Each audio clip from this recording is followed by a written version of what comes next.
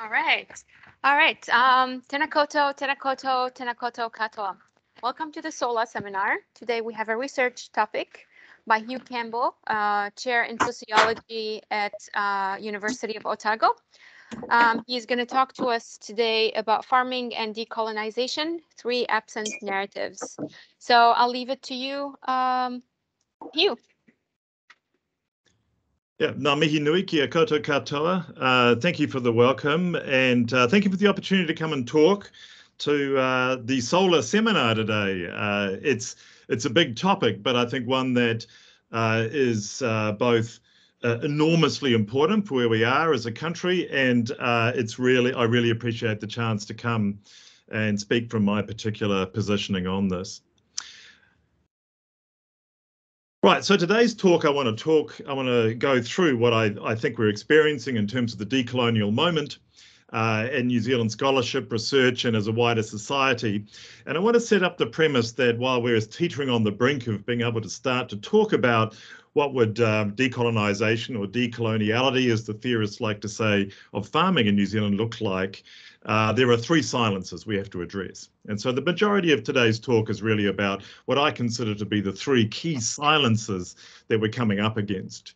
And then once those things have been cleared away, we can start to talk about what the nature of decolonisation would look like once we're through those silences. So starting with the decolonial moment. I would argue that there are currently 2 journeys that are underway for scholars in Aotearoa New Zealand, and across much wider society as well. The first is the journey to recognise that we are a country that is inextricably shaped by colonisation. And I think it's fair to say that that journey is now well advanced. We're making a lot of progress. We're moving a long way into how to understand and how to shape and how to begin to be scholars and researchers and how to act in political ways around the understanding of the colonisation of New Zealand and what decolonisation might mean. But the second journey, the journey to recognise the role that farming played in the colonisation of our land and how that influences that colonisation and the legacy effects it has left us, influence the challenges we face today. I would argue that's a journey that has really just barely begun. And I appreciate the opportunity to speak to what I think that journey is looking like and where I think some of the things that are going to take us in particular directions. So let me start with some historians. You have to start with Sir Keith Sinclair. In terms of the big beasts of the jungle that have wandered New Zealand history in the 20th century, there are a few that are bigger than Sir Keith Sinclair. He wrote the first definitive history of New Zealand. He wrote the first book of what he titled the Maori Wars, and he really was the architect and the signifier of a historical movement called cultural nationalism. The idea that New Zealand as a colony was becoming a better version of Britain. And his version of decolonisation was that we are cutting the apron strings with Britain and becoming a proud and independent and incredibly successful country. Among his many claims to bolster the fact that we were probably the best country in the, there was no doubt in Sinclair's mind, we were the best country in the world. We were one of the most egalitarian British settled countries in the world. We had, to quote Sinclair, the best race relations in the world. We were generally superb. In terms of the big beasts of the forest, here comes Jamie Ballach, who many of us would remember from his New Zealand Wars television series some decades ago. But Ballach's entire career has really been aimed at deconstructing Sir Keith Sinclair's incredibly optimistic vision of the colonisation of New Zealand and its resulting in a wonderful, better Britain. Ballach completely reinterpreted the New Zealand Wars and the loss of land, but for me leaves an enormous silence in his work. And that is that Ballach, by his own admission, is a little bit allergic to farming. He didn't like the prominence of farming in Sir Keith Sinclair's narrative of how amazing we were as a country. And so he really tried to write a history in which he steered around everything else but farming.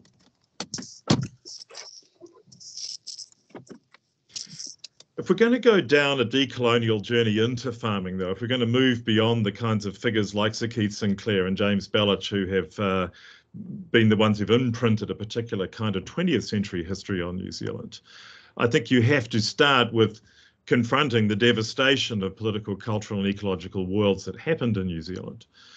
And we have to fully recognise the role that farming played in those colonising processes. It wasn't always so. So the way in which I have journeyed into this particular world comes through an exploration of the many branches of my own family's history. I come from a long line. I have 6 lines of colonial descent that come from Pakeha family farms that were established in New Zealand. And the very first one of them was this one, a farm in the Upper Waipa called Maratahe, which was the farm of Dennett Heather, my great-great-grandfather, and his second wife, a Maori woman called Unaiki Tuatarohi.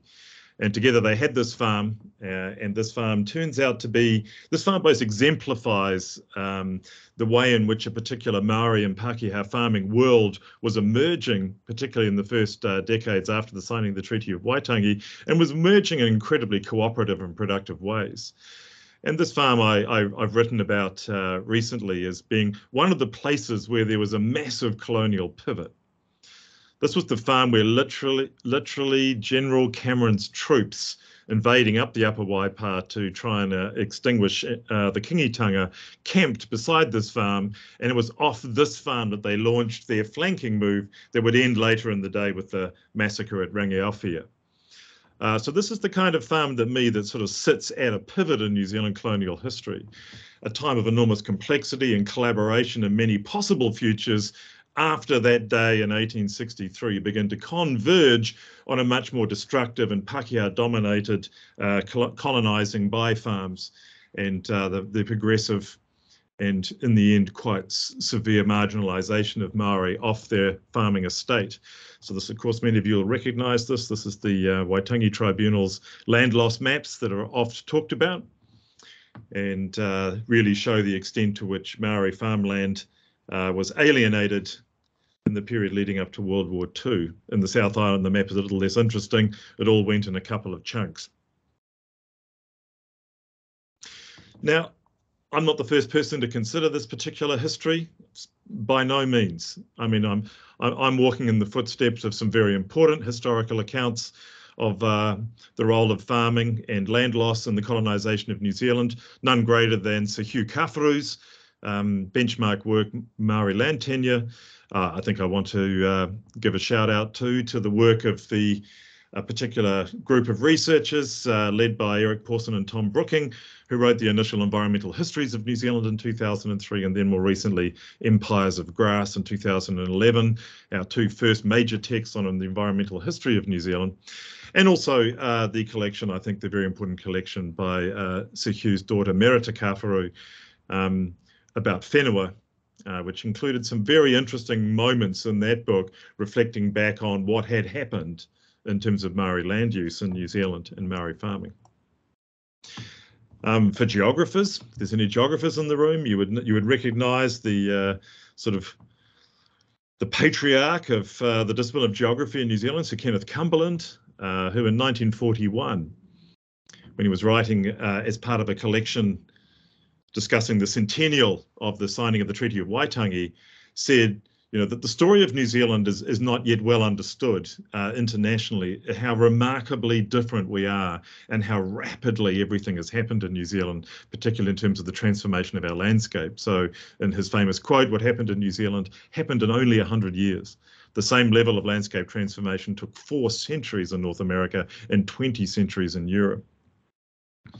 That landscape transformation I can find in my own family's farms. So I was, in terms of digging back into the earliest possible photographs, the earliest photograph I have of one of the family farms is the Campbell farm on Glen Road in Kaupokanui in South Taranaki in the 1880s. And this is a photograph that a lovely artist of my acquaintance re-rendered in pen and ink to make it, was a little bit dodgy to reproduce just as a photograph in a book. And there you see our farm, that particular first great Campbell farm in the Taranaki. And the pastures are still lumpy. The bush was only burned out comparatively recently. The grass sward is only just starting to absorb tree trunks and the like. And the farm is nestling into a block of bush. There's a little sawmill at the back here where the palings are piling up here. There's still a lot of scrubby land. Come back in another family photo we have from only a decade later, and you see that the Kaupakonui farm is quite transformed. The pasture sward is established, the children are now teenagers, there's a lot of fencing battens, and the bush is gone. This is becoming something of a more recognisable Pakeha family farm in that place. And by the 1920s, the subsequent farms to that will simply wryly comment occasionally if they're ploughing very deep, that they start ploughing up lines of charcoal from the burnt bush that our farms were created on the top of.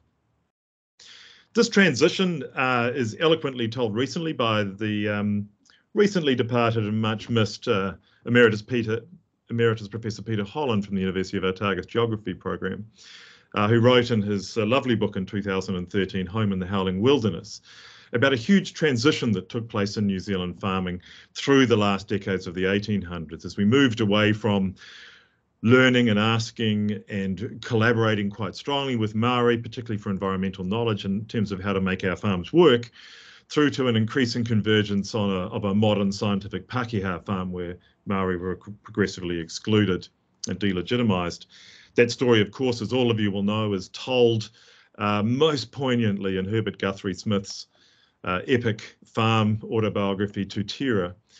Nowhere more profoundly in that great preface to the final edition of Tutira that Guthrie Smith wrote only weeks before he died, just at the start of World War II, in which he looks back and laments all that he has achieved is really starting to turn to dust emotionally for him, and he reflects back on the great journey of his farm that he's chronicled in Tutira, and asking whether all that land improvement, have I merely just desecrated God's earth and called it improvement? Have I simply participated in eroding away our hillsides into the Pacific Ocean and leading to the hastening of the death of all the native plants and animals that used to dwell on this land? It's Herbert Guthrie Smith's lament is one of the most poignant moments in the decolonial journey of farming in New Zealand. He is something of a lone voice, however. So we've reached that decolonial moment. The scaffolding is in place. There are some really important histories written about the nature of farming in New Zealand and farming colonisation. But it is, I would say, to really take root or to flourish, we need to confront these three silences. We need to address the silence of the strange absence of an authoritative Maori farm history in the 20th century. We need to confront the enormous silences that are created by the mythologizing of the Pakeha family farm in the 20th century. And we need to create the strange and multifarious ontological silencings that come from the creation of the modernist farm. Those are the three prequels we must address before we can come to the decolonisation question. So let's start with silence one.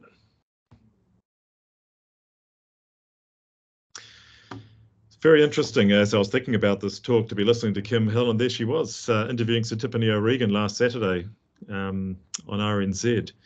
And to paraphrase much of what Sir Tipene, I didn't agree actually with everything Sir Tipene said, but to paraphrase a very interesting insight about the nature of the historical narrative of colonisation in New Zealand. He really pointed out that our history and our writing of history and our understanding of history went through a process of what he called ethnic cleansing in the 1960s. So there was a lot of stuff that had been talked about in history, but the complex, ambiguous, or unfortunate material just got airbrushed out of our history in the 1960s, along with the Maori.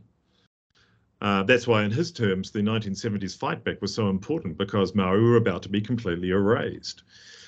It's an interesting way to think about the colonisation of New Zealand, because, I mean, the simple way to think about colonisation is just we were thuggish British settlers, we despoiled the environment, we engaged in a series of unjust military engagements, we confiscated, we did bad things, but slowly, things got better. We learned to accommodate and live with each other, and through the 20th century, we all progressed and things eventually got modern. As Sir Tipene points out, there's actually two phases in the colonisation of New Zealand. There's the brute stuff that happened in the 1800s through into the early decades of the 1900s. But then there's a second phase in the middle of the 20th century when the whole historical narrative starts to get shaped and moulded and airbrushed, and a veil drawn over a whole lot of things that people were much happier talking about in the 1920s or 30s. It's a mysterious process, and it's central to this telling of the story of Maori farming in the 20th century, or the not telling of it. It's also the essential prequel to Dame Whina Cooper setting out in her hikuoi in the early 70s under the slogan, "Not one more acre of Maori land will be lost." So the missing voice in Maori history, there is a lot written about colonisation and the land. There's a lot written about sovereignty, about the treaty, about the negotiation, the loss and regaining of rights. There's a lot written, particularly research through the Waitangi Tribunal, about land loss at a macro level. There's much written by historians of politics about initiatives undertaken by the likes of leading politicians, Aotearoa Ngata and his modernisation movement in the 1920s. And there's a number of Maori biographies like Ngata's that include farming narratives. But there's very, very little on actual Maori farming, and it's a curious and it's a really perplexing silence. And really sitting between two anthropologists, this one here, Elsden Best, whose book Maori Agriculture was written in 1925, but he's a traditional anthropologist. He was writing about Maori agriculture as pre-modern Maori agriculture, everything Maori had done before they began to be modernised. He wasn't writing about Maori agriculture in the 1920s. And rolling right through to what was really the voice of Pat Hauhepa in 1964 in his study of a Northland community, which included some discussion of their farming world. And Hauhepa was a very, very lonely voice in the 1960s, very lonely voice. You get this mysterious absence of discussion of Maori history, Maori farm history. That's not to say there wasn't a lot of discussion of it. There's enormous discussion of Maori farming being done by Pakeha, because the 1950s and 1960s see the constellation of what had started out in the 20th century as the Maori land question by the 1950s and 60s has become, in the Pakeha narrative, the Maori land problem. And when you read back through archives, through Hansard, through all sorts of publications of the moment, through brochures and pamphlets, there's some really, really common and commonly reproduced themes around what becomes known as the Maori land problem. Here are the key themes. Maori land is unproductive. Maori land must be understood as being merely wasteland. Maori farmers are cognitively unsuited to the rigours of modern farming or scientific farming. That Maori are ungratefully resisting assimilation into the modern world. That Maori land is uncreditworthy and cannot be lent to by banks because it has abnormal ownership. It doesn't have a single private owner, it has multiple owners. There's complaints by all sorts of people that Maori land has improper or vague boundaries. I'll come back to that one later. And there's a call that comes from politicians across the political spectrum, right through to High Court judges and various other government agencies, arguing that Maori in the 1960s are on their last chance to modernise, and that they've been given their last chance, and if they don't, the government should step in and simply confiscate the remaining land so that it should be brought into virtuous productive use. Hence Dame Whina's slogan, "Not one more acre of land shall be taken," because it was a very, very real prospect at the time. There was strong political and ideological impetus to simply go and grab the remaining land. So here we have some of I'll just read you some quotes out here. Charles Goldsmith, a close ally of Sir Aotearoa Ngata and the grandfather of Paul Goldsmith. There are many, in a speech he gave to the Department of Agriculture on the East Coast in the late 1950s, there are many quite successful Maori farmers, and it's significant that most are of mixed extraction. It is that bit of Pakeha blood in him that prods the Maori. His farming ability must evolve with his character, his education, his appreciation of the finer things of life and of values. He is by nature happy-go-lucky. He needs ambition to spur him on, and that generally comes with an injection of Pakeha blood. It is a foregone conclusion that the Maori will in the dim future be absorbed into the white race. By that time, the solution to his land problems may come to light. Not pretty. Part of the great purge that Sir Tiffany was talking about in the 1960s, with the Department of Maori Affairs managed to get rid of nearly all their actual Maori bureaucrats and replace them with much more scientific and rational Pakeha bureaucrats. And this is a brochure that was produced by the Department of Maori Affairs with the cooperation of the Department of Education. about the problem of educating Maori to farm. They, Pakehas, always seem to assume that the Maori really knew perfectly well how to plan his farm ahead, that he refused to plan purely out of naughtiness. But any teacher of Maoris where the children of adults will know that his ability to make long-range plans and carry them out is especially difficult to develop. Maoris will work for a long-range objective only if they are carefully trained to do so. Only among a minority is this ability aimed at as part of the parental training of children, nor do many teachers succeed in inculcating it into their pupils. Much of the problem here resides around the Hun report, the benchmark report written in 1961 about the state of life for Maori in New Zealand, which, whilst it was shocking at the time for revealing much about the parlous state of Maori, despite Sir Keith Sinclair's claims we had the best race relations in the world, the Hun report really exposed the incredibly precarious nature of Maori, the level of poverty, the level of disadvantage and vulnerability experienced by Maori communities. But Hun saw no solution to this in Maori retaining their farmland. The attitude of the government is expressed clearly. Everybody's land is nobody's land. That, in short, is the story of Maori land today. Multiple ownership obstructs utilisation. So Maori land quite commonly lies in the rough or grazes a few animals apathetically, while a multitude of owners rest happily on their proprietary rights, small as they are. If Maoris are unwilling or unable to achieve these results under present conditions of ownership, the conditions of ownership should be changed and transfer into European hands should be made easier, if necessary, to achieve full land utilisation in farming terms. So,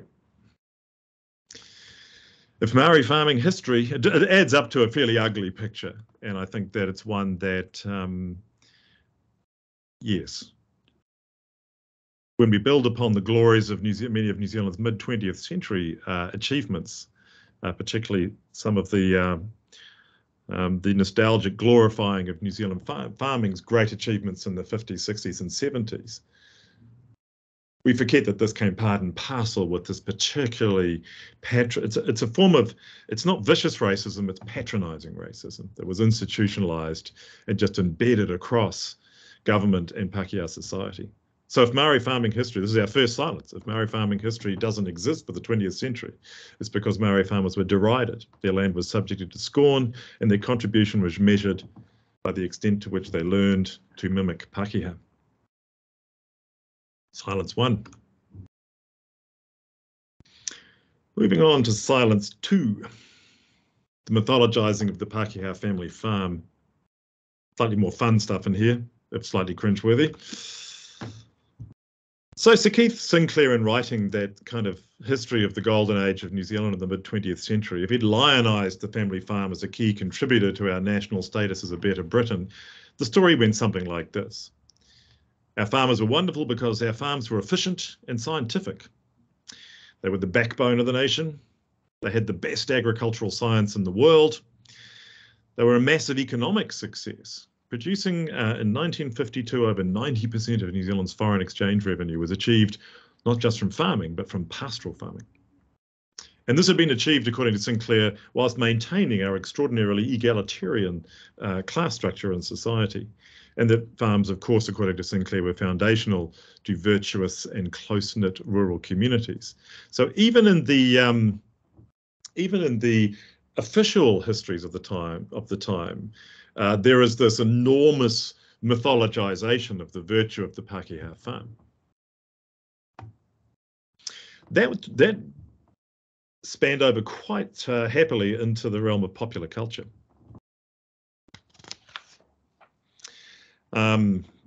I would want to just acknowledge my colleague in sociology at the University of Canterbury, Alison Loveridge, who's done a wonderful study of over 150 farm autobiographies, which were just this incredibly popular genre of literature in New Zealand. And as Alison Loveridge points out, are both jolly, jaunty tales, but they have remarkable thematic similarities.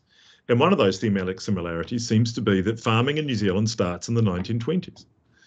It's very hard to get some of the big high country places go deeper than that, although their history was pretty scratchy before then. But there's a sense in which farming starts in the 20s. There are virtually no Maori present in these biographies at all, unless they arrive as shearing gangs or scrub cutters. and there's very strongly defined gender roles. Heroic farm men and women face adversity created by Mother Nature. They face down an enormous ecological catastrophe without ever ironically admitting that it was the catastrophe that they caused themselves with their own transformation of the landscape.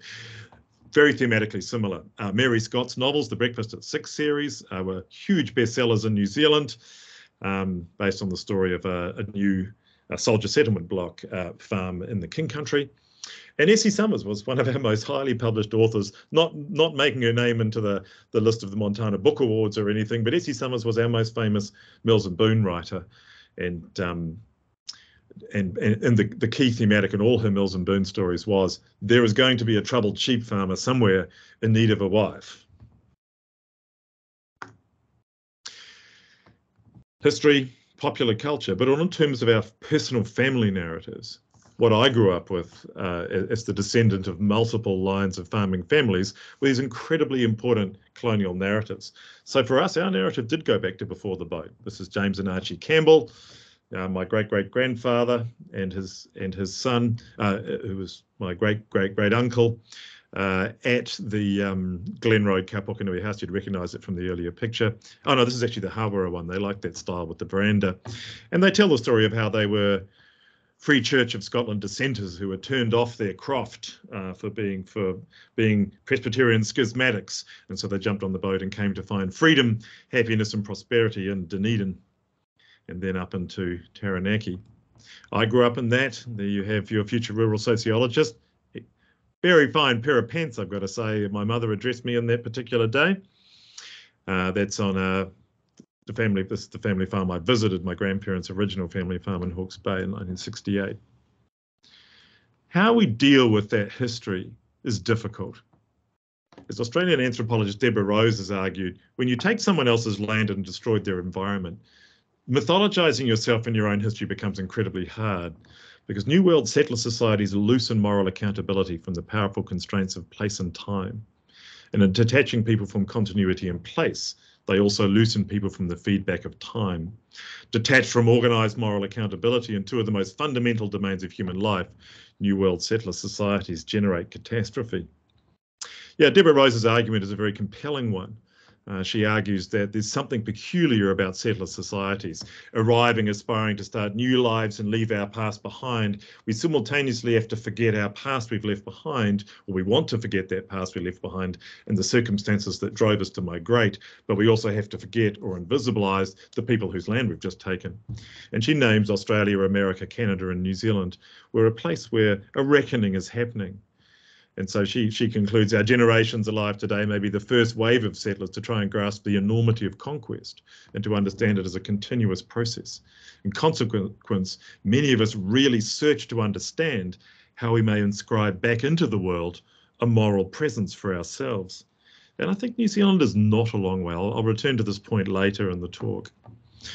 So how do Pakeha farmers respond to any voices speaking back into that silence? And the answer is, at the moment, for many of them, not well. It's easy to see how triggering it is for some Pakeha farmers when faced with any Maori claim to land or legitimacy. And I must say, in terms of research we've done, it's just a little chagrining that a lot of the farmers that are pursuing progressive and alternative farming systems, a number of them really do still retain a significant blind spot when it comes to Maori claims, practices and frameworks. Even the ones who are articulating how their new systems are reconnecting the landscape, are breaking through modernist boundaries and the like, really then struggle to relate that back to older practices of land use that used to exist in Aotearoa New Zealand. So it seems that after the 1960s, as Sir Tiffany said, once the assimilation project failed and Maori began to reassert their political rights and their land rights and their identity, the response for many people is to simply resort to some kind of historical terra nullius, just to pretend that the other hasn't actually been there and doesn't actually have any need to return.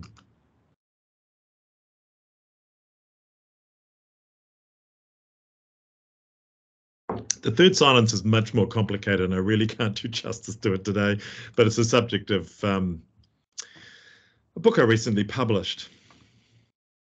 about the modernist farm in New Zealand. And I don't think we've spent enough time considering the shape and consequences of the very specific kind of farming that became dominant in Aotearoa New Zealand through the 20th century.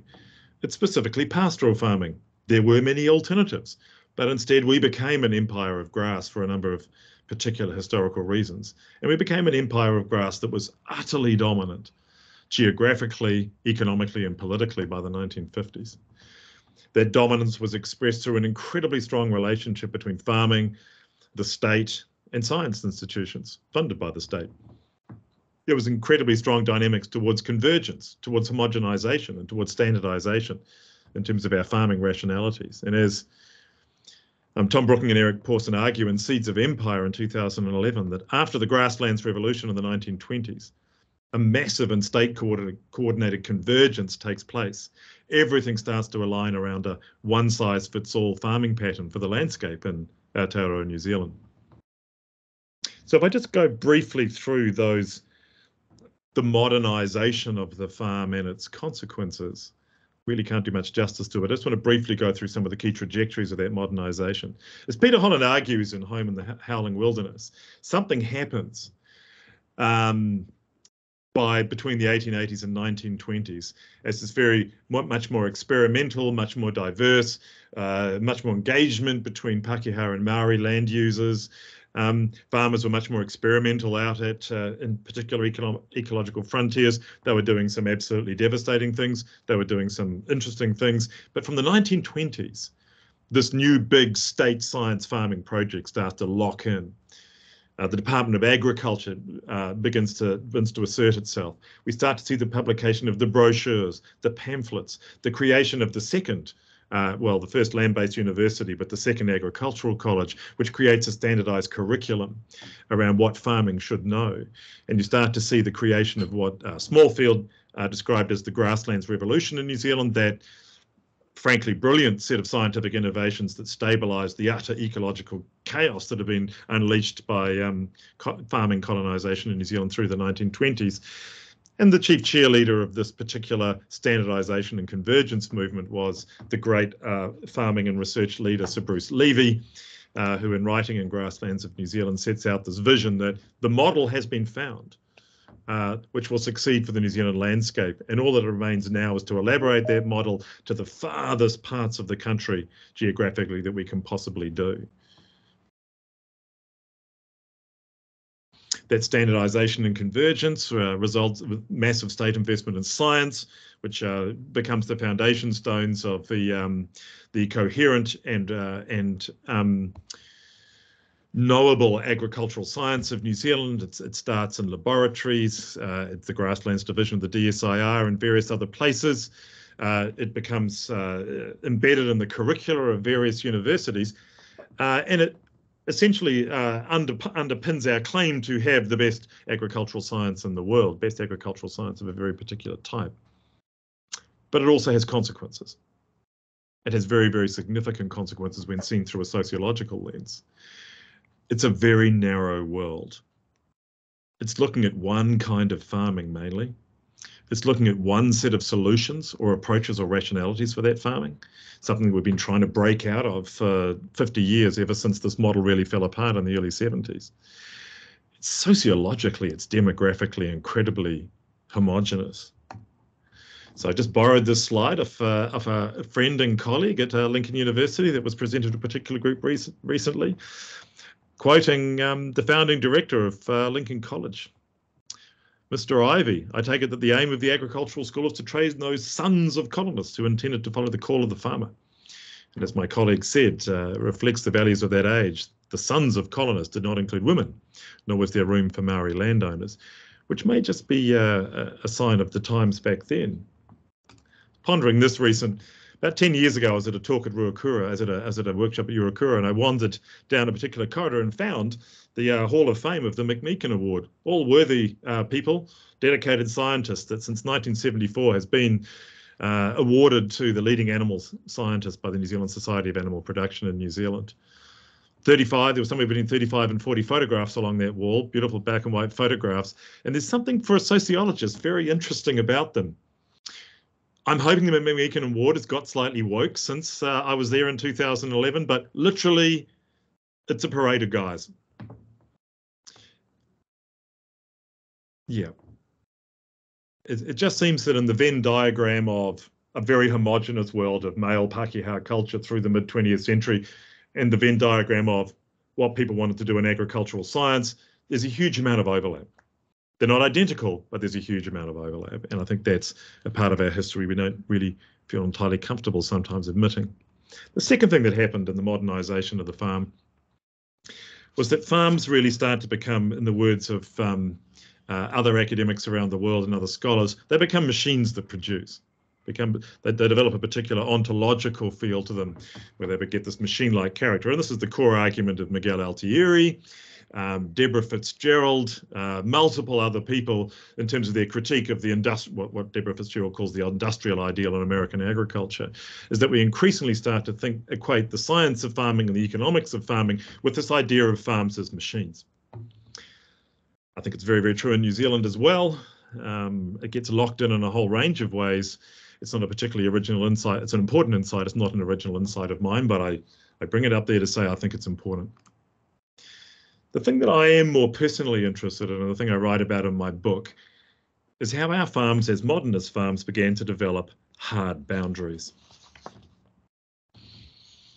The modernist farm, this is of course a scene from The Piano, Jane Campion's brilliant movie, in which there's Sam Neill up there focusing entirely on getting his fence lines into that newly cleared bush while drama is happening back at the piano lessons at the hut. Those boundaries are an incredibly important metaphor in Jane Campion's film.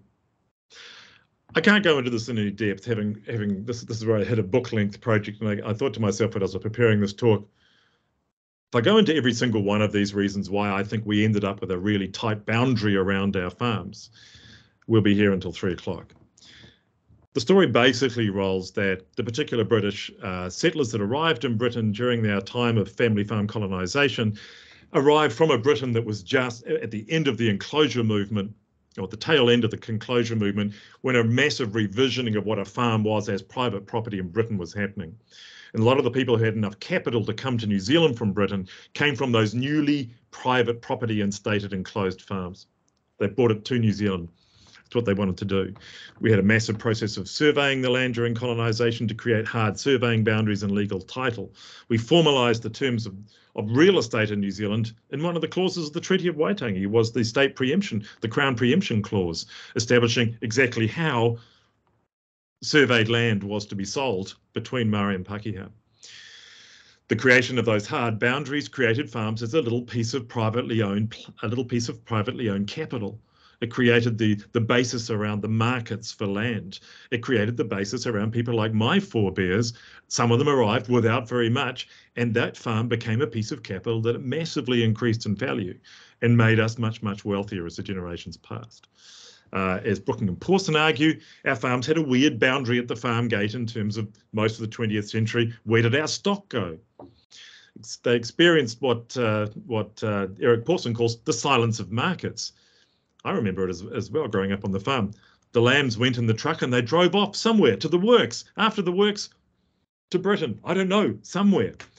But we had this weird kind of cut-off sense of that we've struggled with throughout sort of the economics of farming in New Zealand. We don't like thinking beyond the boundary of the farm gate in terms of where our product goes.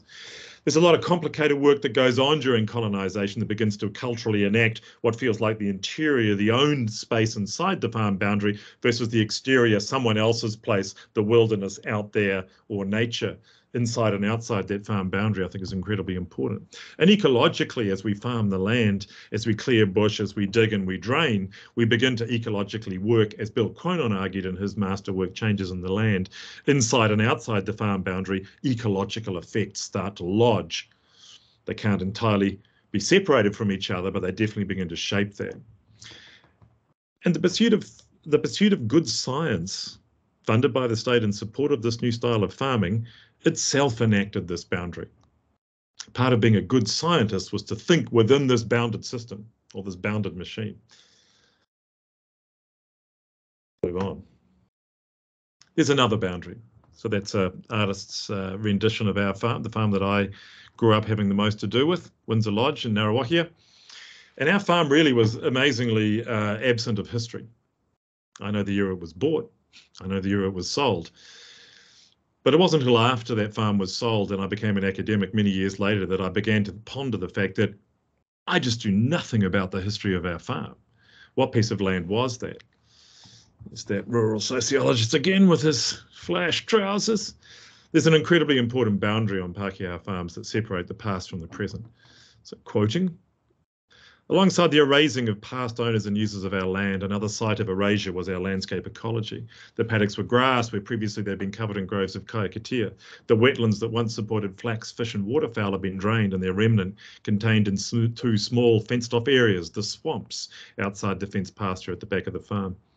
The political character of this history of erasure, which had magically rendered invisible prior owners, Indigenous claims and Indigenous ecologies, was reproduced in our daily lives and actions. We were effectively farming inside invisible worlds, or looked at a little less charitably, we were able to farm peacefully and successfully precisely because other worlds had become invisible.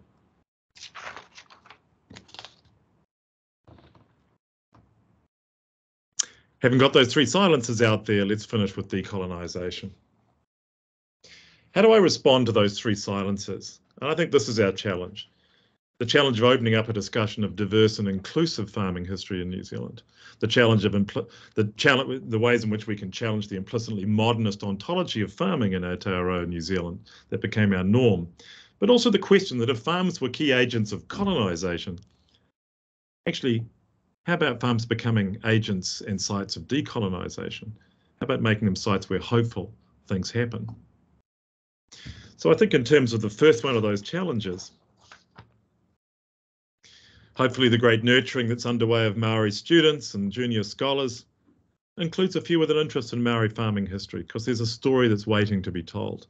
Those big successful Maori land trusts and land incorporations that are undergoing a major surge and are so successful at the moment, they didn't spring out of thin air, although our current historical narratives make it seem that way.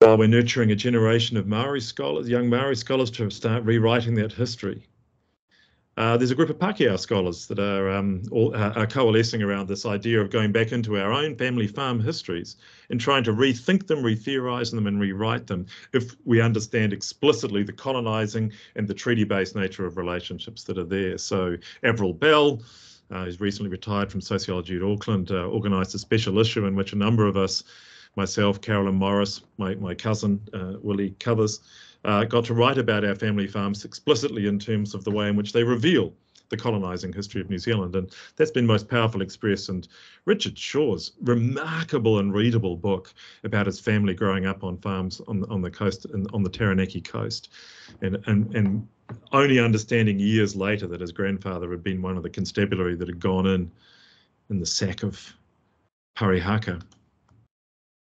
The second decolonising process we're going through at the moment is we're trying to think of a new ontology of farming. We're trying to enact a new ontology of farming. I've written a book about it, so I can't talk about it really much here, other than to make a few kind of Gnostic and mysterious sounding statements. I think really the question that I'm posing in the book is, at the end of the book, is what does a farm look like when it isn't organised around a machine-like interior with a hard exterior boundary? What kind of science do we need when we move beyond a sole focus on productivity, convergence, standardization and control, all tucked inside the hard boundaries of a farm?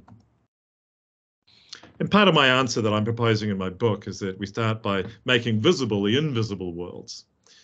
We have to re-visibilize the social and ecological connectivity that locates our farms and wider landscapes and social worlds.